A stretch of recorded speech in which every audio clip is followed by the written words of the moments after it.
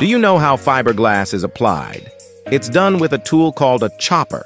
The fiberglass strands are cut into smaller pieces and evenly sprayed onto the workpiece. Then, a small roller is used to press them flat, creating a strong protective layer to prevent corrosion.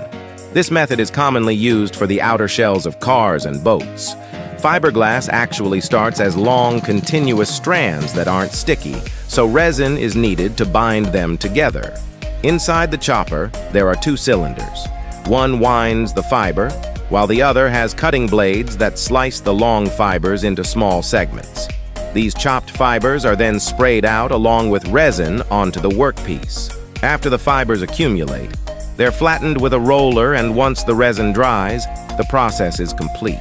This equipment increases production efficiency, ensures uniform material distribution, and is especially useful for reinforcing parts in cars, boats, and more.